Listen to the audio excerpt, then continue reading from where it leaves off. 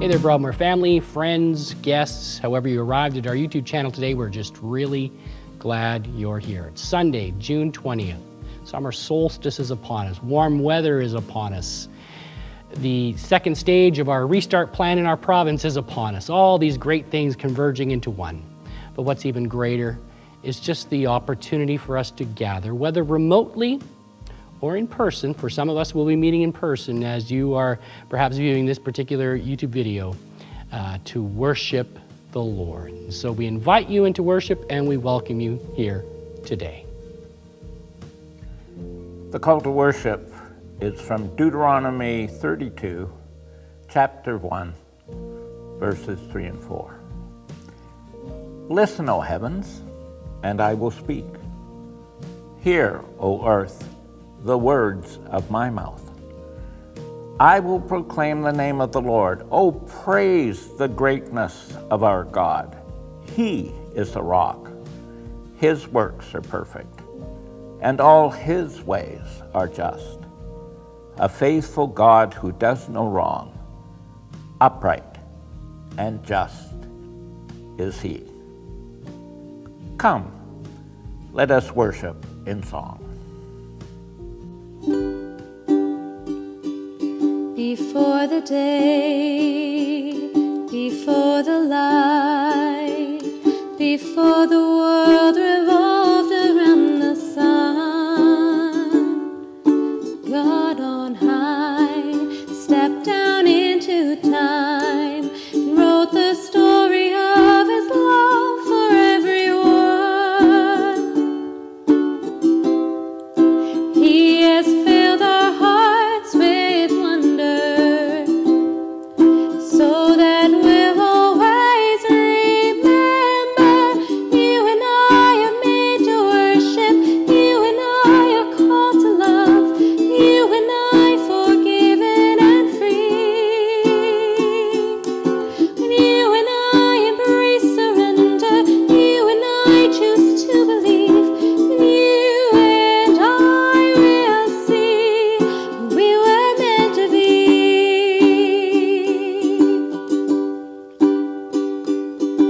All we are and all we have, it's all a gift from God that we receive.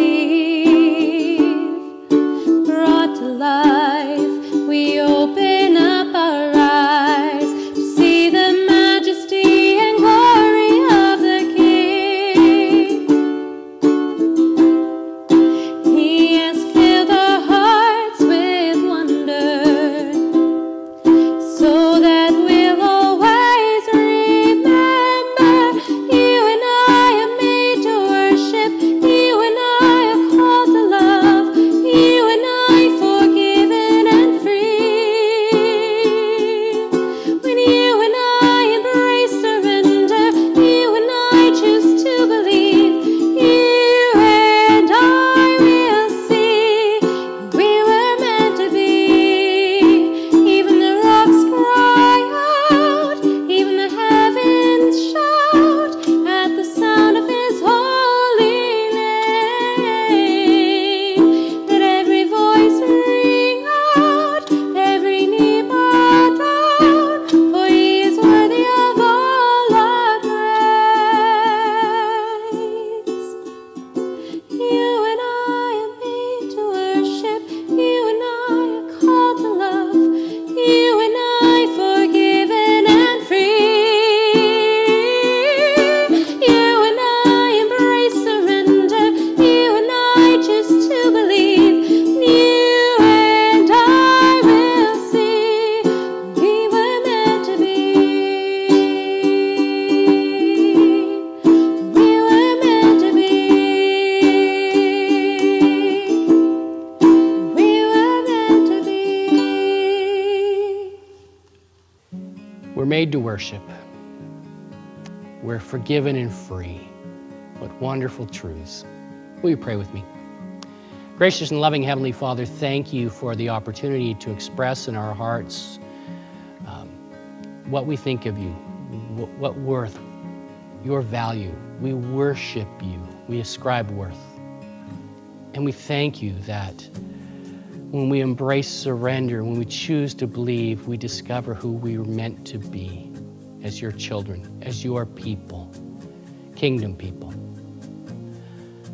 Gracious God, we go through a lot of things in our world, and while we're grateful for a return to what seems to be our new normal or a start to that return, we recognize a lot has been lost.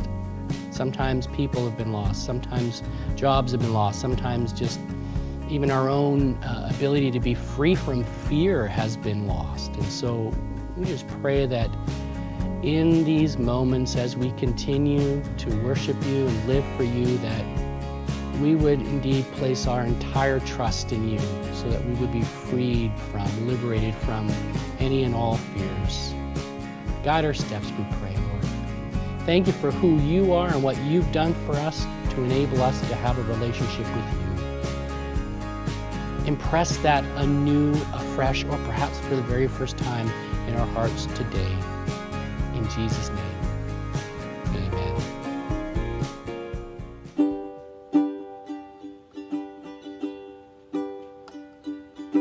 He became sin who knew no sin, that we might become his righteousness. He humbled himself and carried the cross. Love so amazing.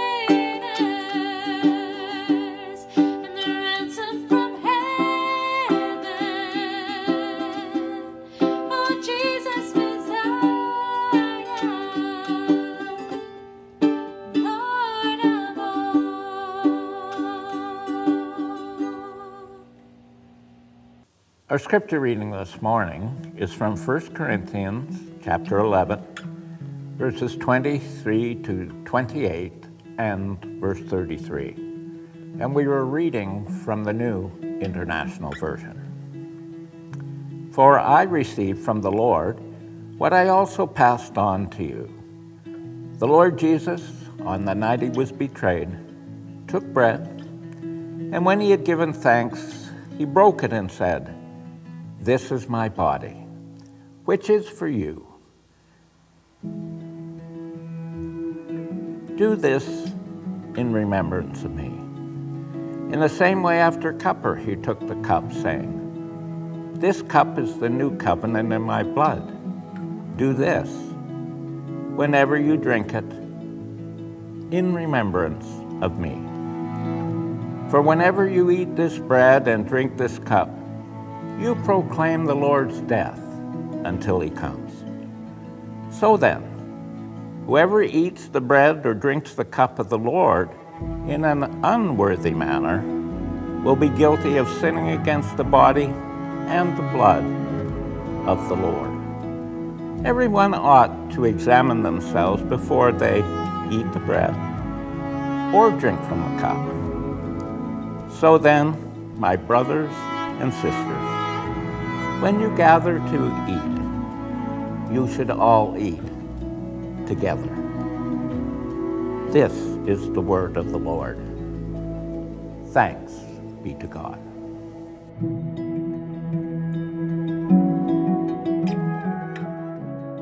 Do this in remembrance of me. Jesus' words always ring very loudly when I think of these moments.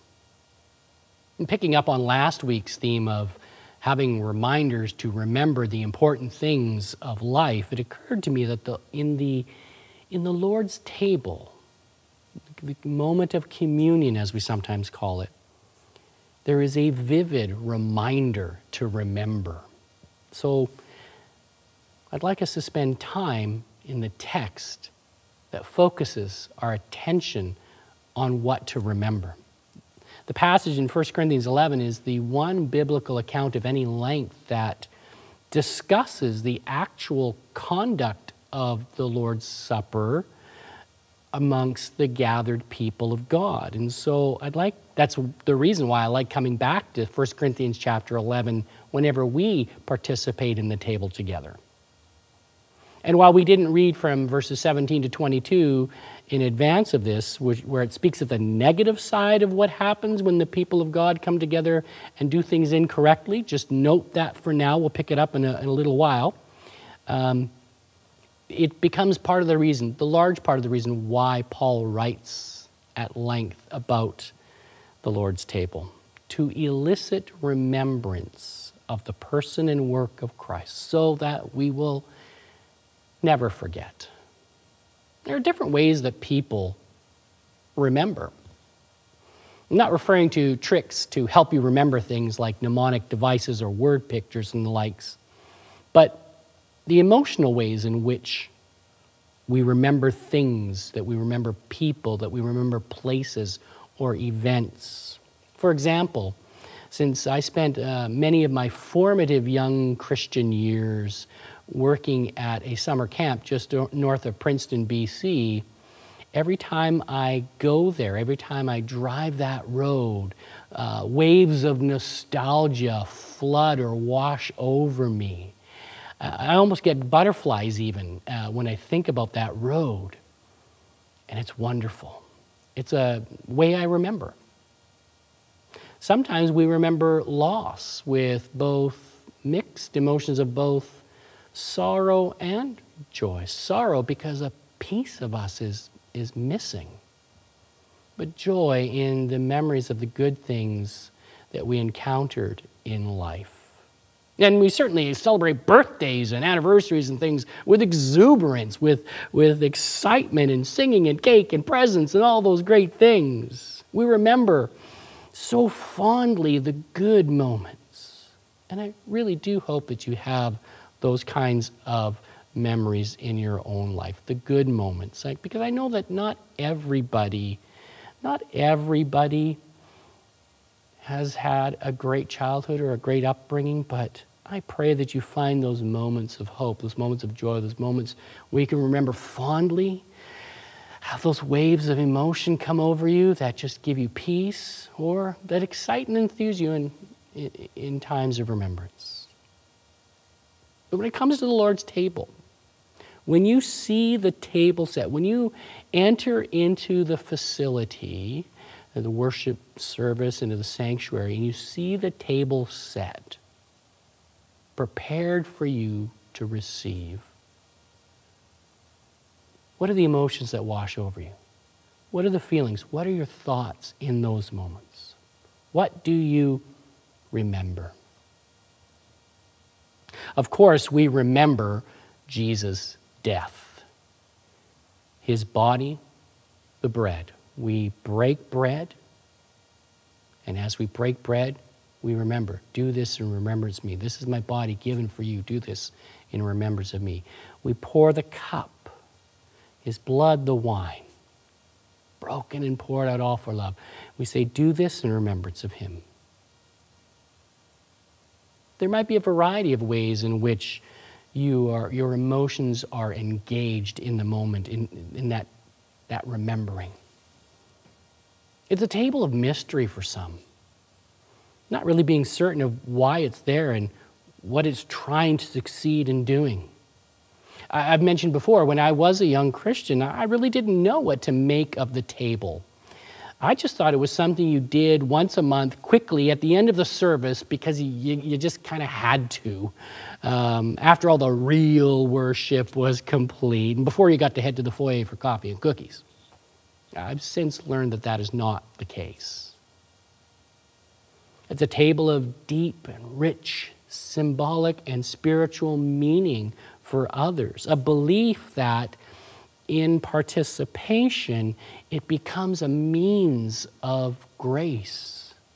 As Richard Barcelos writes, the means of grace are the delivery systems God has instituted to bring grace. That is, spiritual power, spiritual change, spiritual help, spiritual fortitude, spiritual blessings to needy souls on earth. He goes on to write, the Lord's Supper is a means of grace through which Christ is present by his divine nature and through which the Holy Spirit nourishes the souls of believers with the benefits wrought for us in Christ's human nature, which is now glorified in heaven and at the right hand of the Father. 1 Corinthians chapter 10, verse 16, Paul himself says, after all, is not the cup of thanksgiving for which we give thanks a participation in the blood of Christ? And is not the bread that we break a participation in the body of Christ? We sometimes call it communion, because in this act we have spiritual union. We commune with God. That word participation in the 1 Corinthians 10 verse I just quoted is that Greek word koinonia, which means fellowship or participation or partnership. Communion. In these moments when we participate in the table, we commune with God. So what do you see? What do you remember? What I hope you remember, or perhaps learn perhaps for the first time, is that it is not just a tradition, just something we do from time to time, or only a memorial that we tack on to the end of a service once a month before we get to the coffee and cookies kind of thing. Yes, words of memorial are etched into the event because we do this in remembrance of Jesus. And whenever we eat the bread or drink the cup, we proclaim the Lord's death until he comes. But as a man by the name of David Heddle once wrote, when reduced to merely an ordinance, baptism and communion are no longer about what God does, but what humanity does. There is nothing supernatural occurring, as if the supernatural realm were off limits to the creator of the universe, God merely observing as we commemorate his work. An ordinance, he claims, is actor-centered. And so if it's just an ordinance, if it's just something we act out, something we perform, is it void of God? I believe God is present in the table and in the moments that we spend at it. Just like I believe God is present whenever we make his presence known in our homes and in our workplaces and in our community. There is something solemn, something specific, significant, something deeply spiritual in participating in the table that I don't want you to ever forget. So what then are we to remember? Besides the very obvious that we remember Jesus' body given for us and Jesus' blood shed on the cross for the remission of sins. As I've reflected before in an extended table moment looking at this passage, sometimes we might do well just to imagine sitting with Jesus, having conversation with Jesus. He says, when he says, do this in remembrance of me, it's as one author writes, it's as if he's saying, remember me sitting with you in fellowship. Remember me being betrayed and knowing all along. Remember me giving thanks to the God who ordained all of it.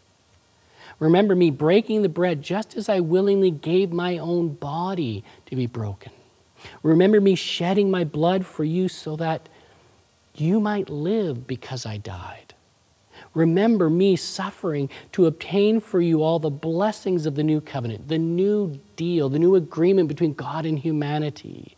Let the memories of me and the fullness of my love and power flood your soul at the table. But what do we really need to remember? I want us to focus on two words that I think are most significant to remember. Yes, again, I know the essence of the remembrance is that Jesus, this is his body, this is his blood. Yes. But there are two words I want you to remember amidst that reality. The first is the word together. Together.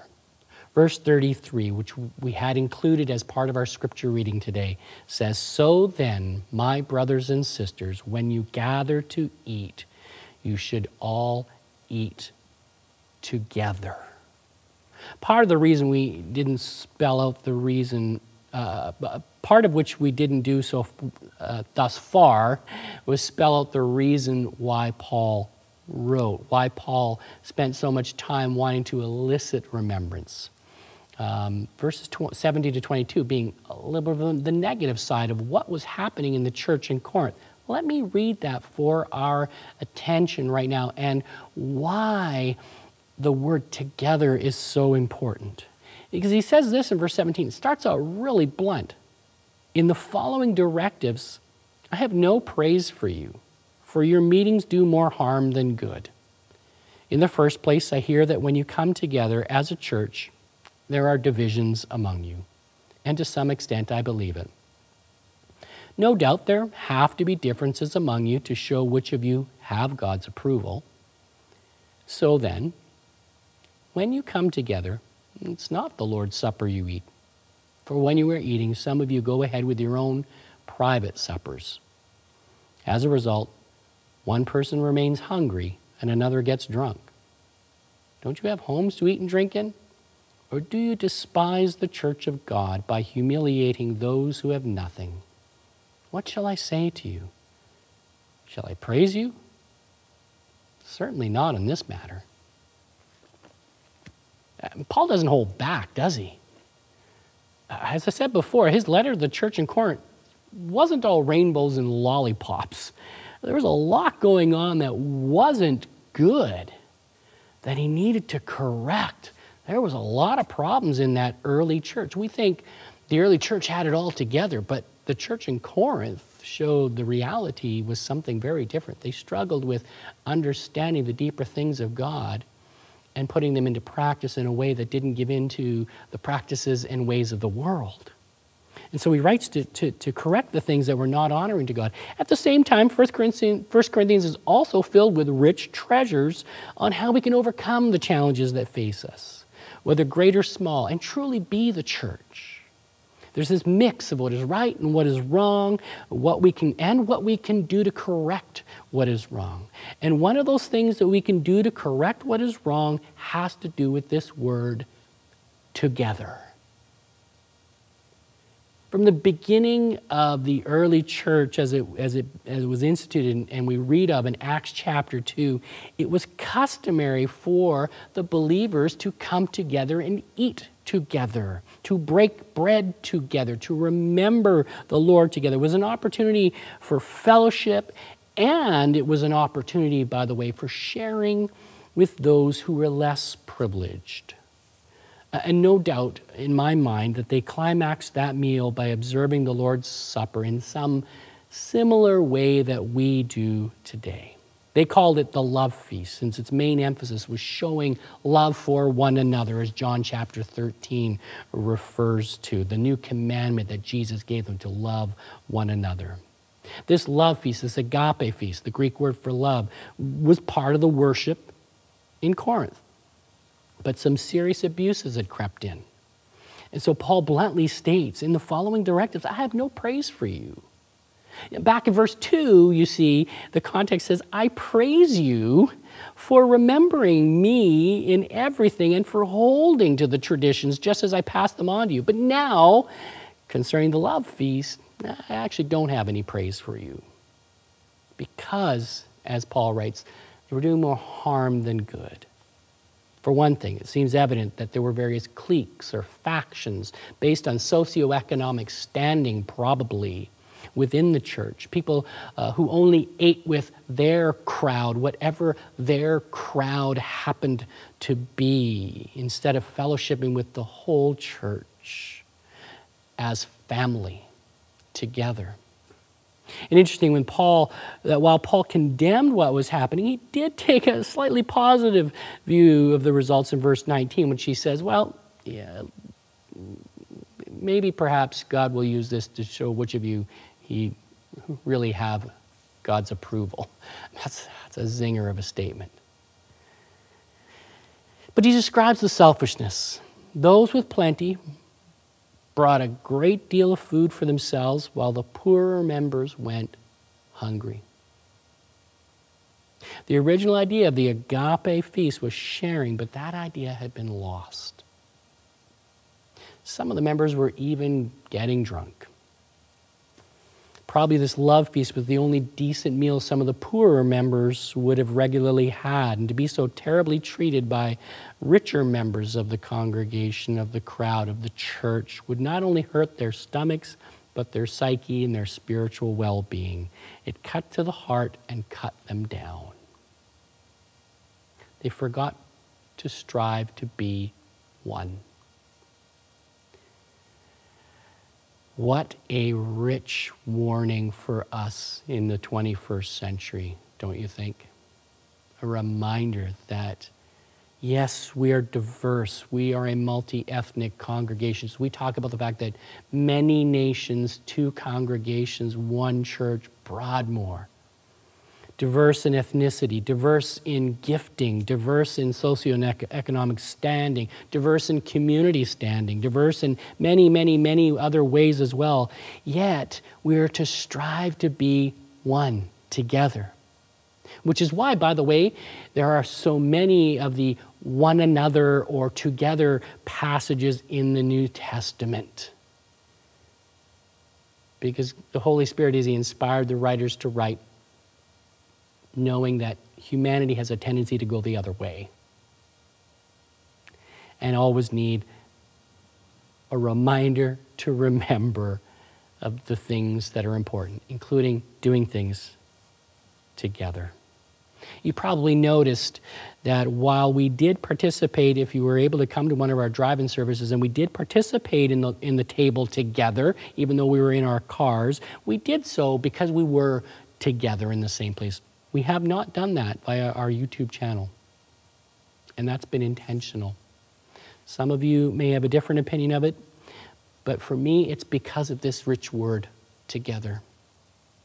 While I'm grateful that we've been able to provide the regular teaching and encouragement and worship each week via YouTube, it just didn't seem right in my heart to have communion when we were all viewing it separately at different times and in different ways. We weren't together, and so that's why we haven't done that. Moving forward, as we return to a clearer sense of normalcy and what that will look like, it will include being able to be together and do things together. And that focus around the table is a key to remembering the important things as a people of God. Verse 33, let me read it again, just for our benefit here today. So then, my brothers and sisters, when you gather to eat, you should all eat together. That's the first word. The second word I want you to remember is the word presence. Not presence, P-R-E-S-E-N-T-S, as in gifts we get, but presence, P-R-E-S-E-N-C-E. In this time of being apart and being unable to participate in this in the meal together, in fellowship together, and in the Lord's table together, we were not without the Lord's presence. So please recognize that. We may not have been able to worship in person or be present to other people in ways we typically have, but that does not mean that God was not with us. Indeed, he was. And in fact, I suspect that some, perhaps even more than I imagine, have come to realize deeper and have a greater appreciation of the presence of God as a result of separation during pandemic restrictions.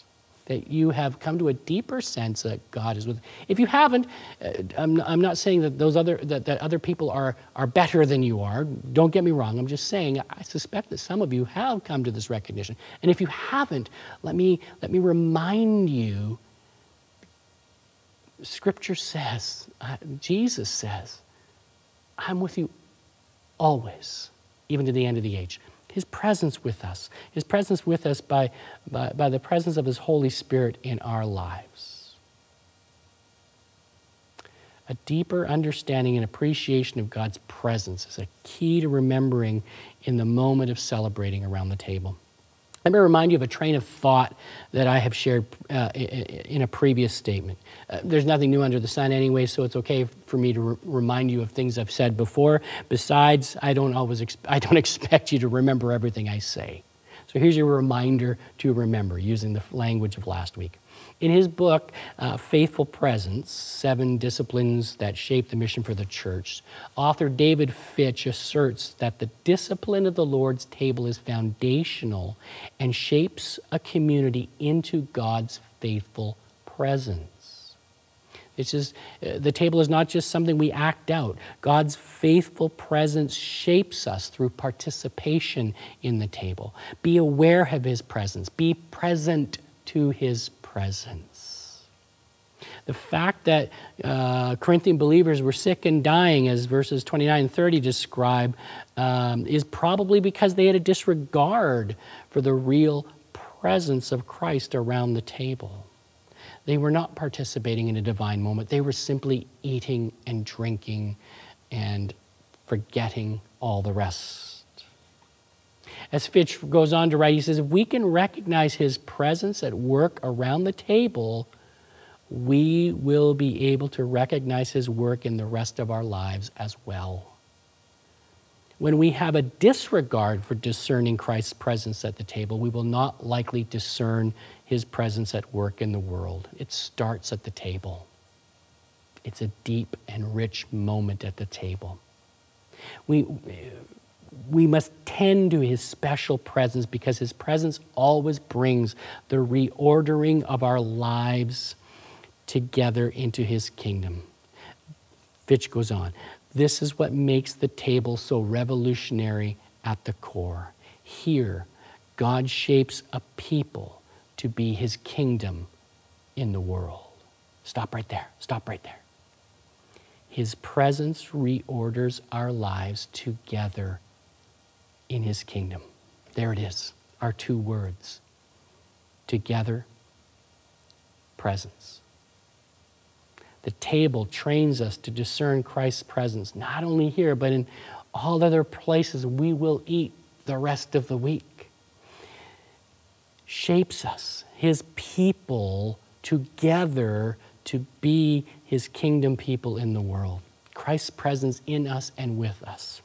His presence that is real and experienced and given as a reminder through the table to shape us together as His kingdom people.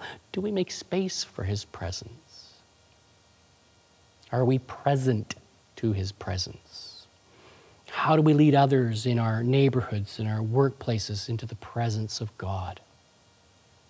Or has God just become an intellectual exercise we go through rather than experience? Have we forgotten the importance of the Word together? The table and all that it represents leads us into unity of fellowship. All division and personal agendas get tossed aside in Christ's presence. We come equally and we come as one. The table really ground zero for His faithful presence. We go out from that place in the power of His might and become His presence and influence in the world around. So don't think of the table just as something you do every now and then as part of the gatherings that you quickly add on at the end of the service before you get to the coffee and cookies kind of moment. It's not just something we act out as if God has nothing to do with it. Instead, realize we're participating in a divine moment with rich reward. So let the table always remind you that you will never be the same again. Behold, He is making all things new, even you, and that you are never alone. And now that things are reopening in our province, seek opportunity to break bread together with others, with appropriate measures, of course, and be the presence of the Lord and His kingdom people. Together, presence. Remember.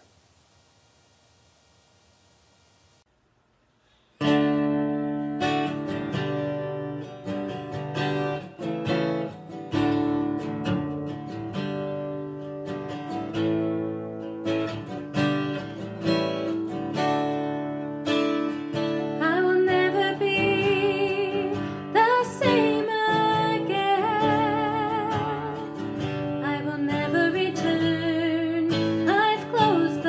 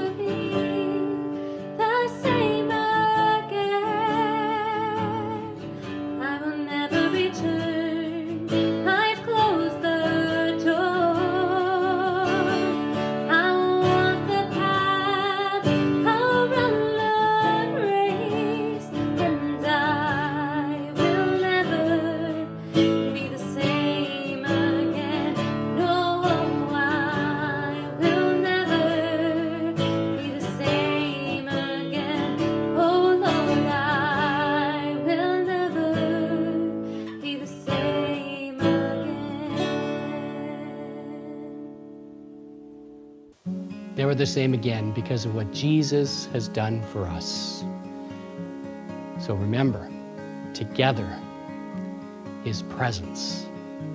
Words that I want you to hold on to and live. And now hear these words of benediction. May the God of hope fill you with all joy and peace as you trust in him, so that you may overflow with hope by the power of the Holy Spirit. Amen and amen.